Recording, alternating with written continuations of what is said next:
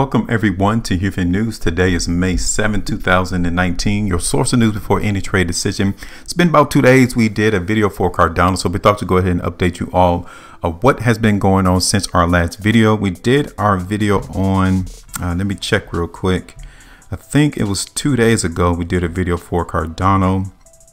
I think it was on the 4th of May.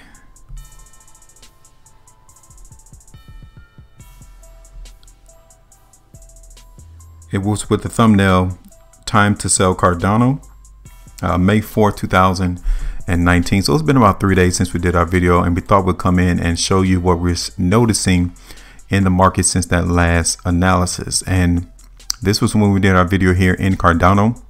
As you can tell, since then, this currency pair has maintained its consolidational trading, but amongst that, we're still seeing more weakness than the strength at this present time. So we're going to keep our profit table in tow in the market for Cardano.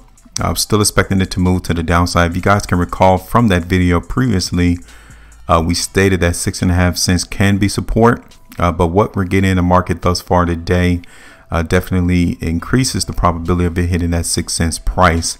And even then, with the weakness that we've seen consecutively since we last did our video, we can definitely break that to the downside as we continue to move forward throughout this week. Here we are looking at Cardano on the 3-hour bars, and you can still tell for the most part Cardano is holding a consolidational trading range right around 7.5 cents all the way back down to 6.5 cents is that consolidational range in the market for Cardano at this present time. Now, what we're also seeing amongst this consolidational trading is Cardano's inability to want to move higher. We're making lower highs in this space. The last hope is going to be right here again when Cardano tries to touch that 6.5 cent price that has to be maintained as support.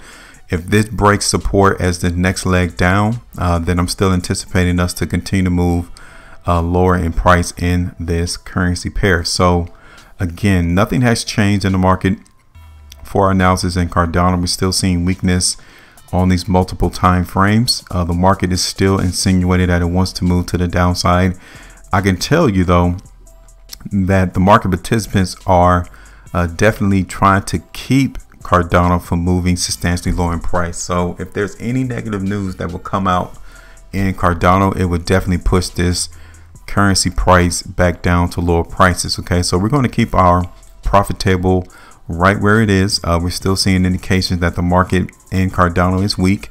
We haven't even changed this tone of the market moving to the downside just yet. Okay, so overall the weakness is dominating the strength at this present time. We're still anticipating some movement to the downside. I will like to see it hold 6.5 cents, but again, the anticipation is for it to continue to move back down to that 6 cents price. And if so, from when we created this profit table, that would be almost a 12% profit on us seeing the market move to the downside in Cardano. So there you go. Nice and easy, playing simple and see.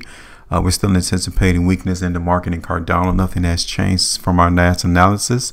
If you guys want to have more of this information, come on over to our website, HueFinancial.com. There we post all of our other newsworthy events of what we notice on the price charts for the other cryptocurrencies in the space. Come and join the other elite members of our organization, of our community, if you all want to participate in this fascinating way to determine where prices are likely to go before it actually gets there. Make sure you all maintain your profitability, and I will talk to you all later.